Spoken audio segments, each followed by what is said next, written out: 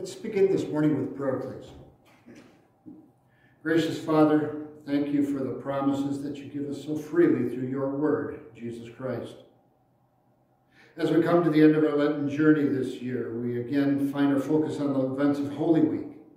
And though many of us know this story so well, sometimes we too forget what was done for us on that cross. Some of us too forget the necessity and the intentionality of the cross. We sometimes see these events as something that was imposed upon Jesus by the people instead of seeing these events as the fulfillment of your long proclaimed promises for our salvation.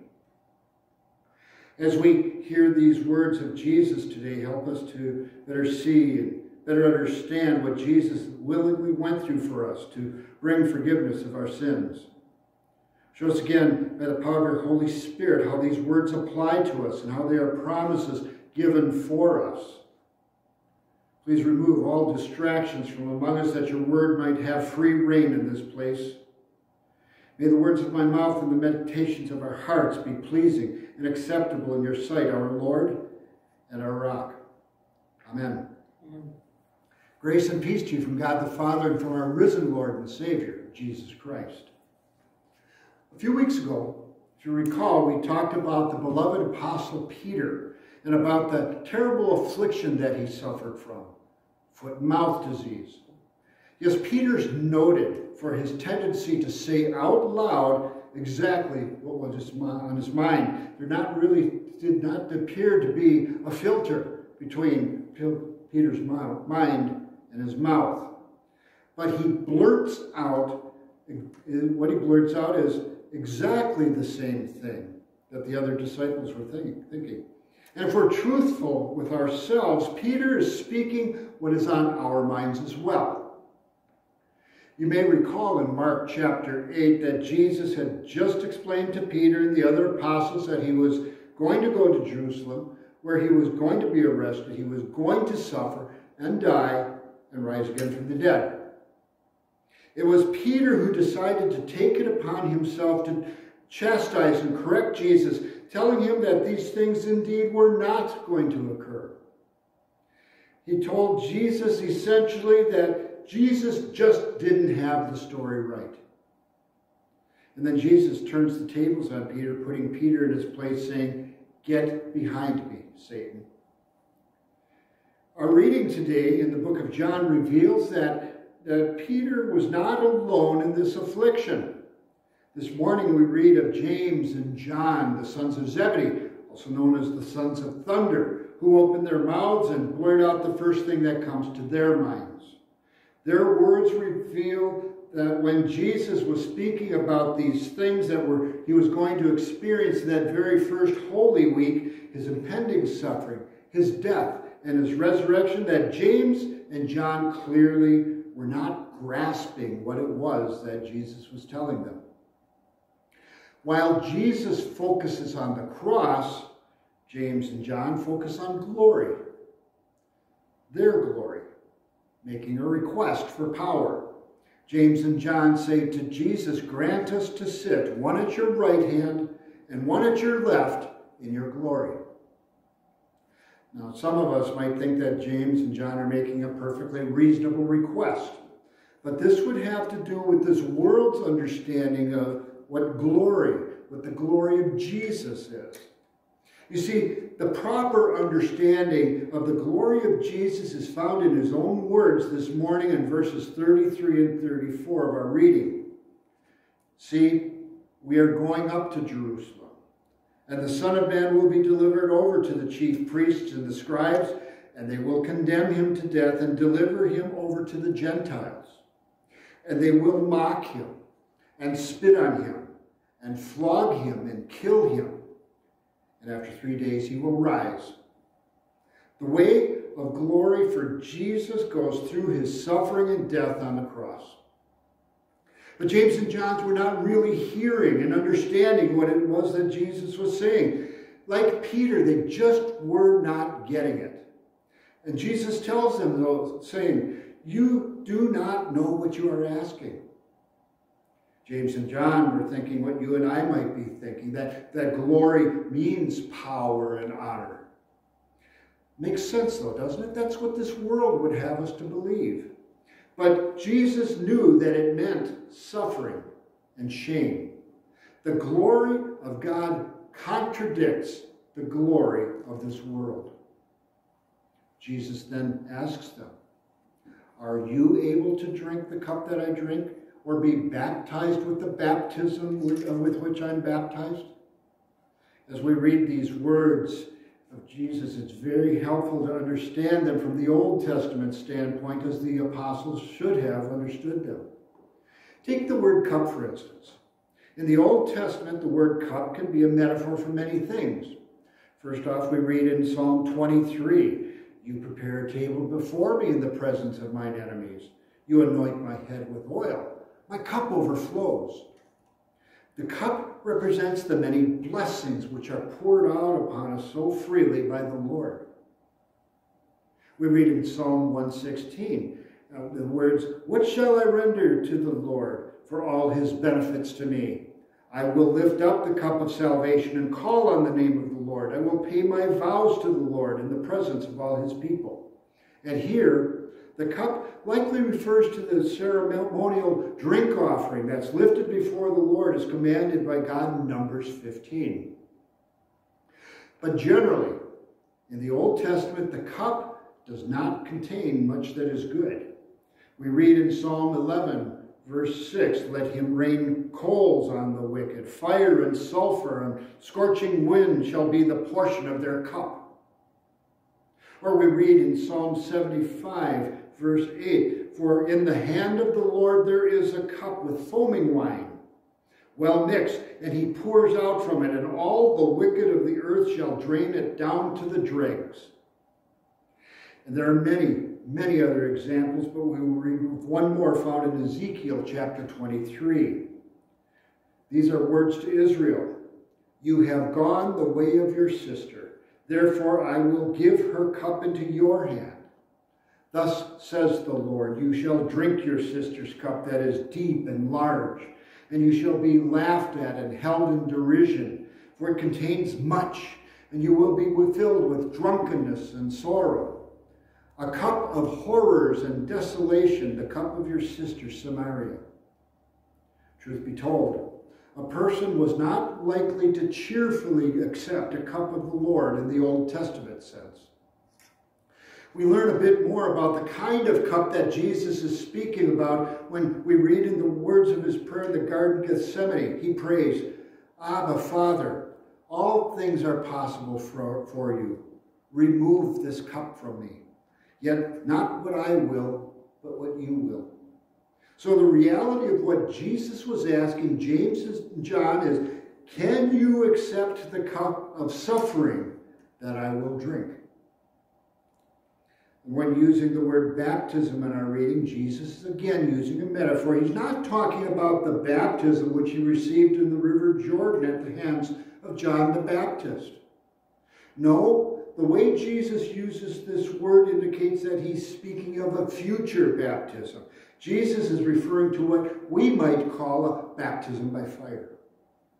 In the context of this sentence, Jesus is using the word baptism as a metaphor for his impending death and resurrection. He is essentially asking James and John, can you endure the baptism of suffering and crucifixion along with me? Now, surprisingly, using the context of the words cup and baptism, James and John give a somewhat unexpected answer. As Jesus is asking them if they were able to endure the suffering and crucifixion along with him, they readily reply, "We are able." I don't think they really understood what they were saying. You see, they have heard the words of Jesus, and still these two apostles appear to be boldly saying, "Yep, we are willing to take that cup too." I think that Jesus' reply to them is astonishing. He says, "The cup that I will drink, you will drink. And the baptism with which I am baptized, you will be baptized." The reality is that James and John, and all of the other apostles for that matter, did join Jesus in their suffering. And except for Judas Iscariot, the one who betrayed him, all of the other apostles, as far as we know, spent time in prison for their faith. And church history tells us that each of the remaining apostles, minus the apostle John, died as martyrs for their faith. And John eventually died too, of natural causes, but church tradition leads us to believe that in his lifetime, his enemies tried to poison him, and they tried to boil him in oil. The apostles did indeed drink of the cup of suffering and death while they lived out their lives here on earth. And throughout the centuries, millions of Christians have drunk of this cup as well, dying for their faith. Even now, worldwide, and especially in areas controlled by Islam, Christians continue to drink this cup of suffering. Jesus continues, "But to sit at my right hand or at my left is not mine to grant, but it is for those for whom it has been prepared."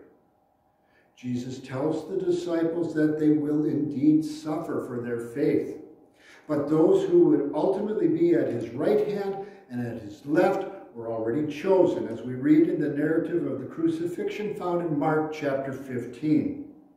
"And it was the third hour when they crucified him, and the inscription of the charge against him read, 'King of the Jews,' and with him they crucified two robbers, one on his right and one on his left." There you have it. The two men who sat with Jesus when he came into his glory were common criminals. And we know nothing else about them. We don't even know their names. James and John, in their ignorance, were asking to take the place of these two common criminals. Like I said, they just didn't get it. But the other 10 didn't get it either. The scripture tells us that the others began to be indignant. And they were also thinking of the earthly glory that they were expecting from the Messiah. All 12 of the disciples struggled to make themselves the most important in the group. All 12 struggled for earthly power. And it's no different with us, though. So many of us fail to see the glory of Jesus as his suffering and his death and his resurrection. We read in Romans chapter 6, "Do you not know that all of us who have been baptized into Christ Jesus were baptized into his death? We were buried, therefore, with him by baptism into death, in order that just as Christ was raised from the dead by the glory of the Father, we too might walk in newness of life. For if we have been united with him in a death like his, we shall certainly be united with him in a resurrection like his." But human nature hasn't changed at all. People still fight over who's in charge, who has the most power. We read in James chapter 4, "What causes quarrels and causes fights among you? Is it not this, that your passions are at war within you? You desire and do not have, so you murder. You covet and cannot obtain, so you fight and quarrel." I think that these words pretty accurately describe that little self-centered person inside of each of us, that little dictator who wants to be in charge. But here's the blessing for the apostles and for you and me. Jesus did not have a problem with his role as a servant. Jesus does not just tell us to serve one another. No, he himself became a servant. We read of the words of Jesus in Mark, "Whoever would be great among you must be your servant, and whoever would be first among you must be slave of all. For even the Son of Man came not to be served, but to serve, and to give his life as a ransom for many." Even as we fail to serve as we should, and even though we fail to follow Jesus' command that we become slaves, he did not fail to become the perfect servant for you and me. And how did he do this? We read in Philippians chapter 2, "And being found in human form, he humbled himself by becoming obedient to the point of death, even death on a cross." There is the glory of Jesus, found in his victory through the agony on the cross. We read in Hebrews chapter 2, but we see him who for a little while was made lower than the angels, namely Jesus, crowned with glory and honor because of the suffering and death, so that the grace of God might take death for everyone. In our reading today, we hear Jesus tell the disciples that he would not only serve with his suffering and death, but he would also serve by rising on the third day. Through his resurrection, Jesus certified his perfect service. That is, his role as a perfect slave in order to offer us perfect salvation. Even though we still fight for power over others, we find that Jesus still forgives because Jesus died for that sin as well. Jesus forgives our self-centered search for power and glory.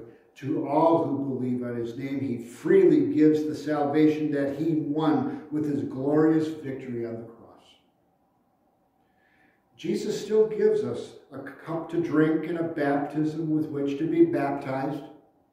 But because he offered himself up as the perfect slave, we will not have to drink the cup of God's wrath. Jesus has taken this cup for us already. Instead, we will drink of the cup of salvation. We will not have to endure the baptism of eternal fires of hell. Instead, we receive the baptism of water and word. We will suffer in this life, that is true, but our eternal salvation is secure in Jesus Christ, our perfect suffering servant. We, like James and John, want glory for ourselves. We want popularity, we want fame, we want power, we want security, and we want all these other things that serve our own egos. This is a symptom of the sin that's around us and the sin that is in us while we live in this world. But Jesus came for a different kind of glory, brothers and sisters. He came to rescue us from this world of sin by freely going to his death on the cross. And because he endured that suffering and death, Jesus has a glory which is so different from our world's understanding of that word. And Jesus revealed that glory with his resurrection from the grave. And now Jesus offers you and me and all who believe in his name that salvation through the Holy Spirit's free gift of faith. For the scripture assures us that Jesus has given his life as a ransom for many. And brothers and sisters in Christ, that includes you. Now, may the peace that surpasses all understanding guard our hearts and minds in Christ Jesus. Amen. And blessings on your week.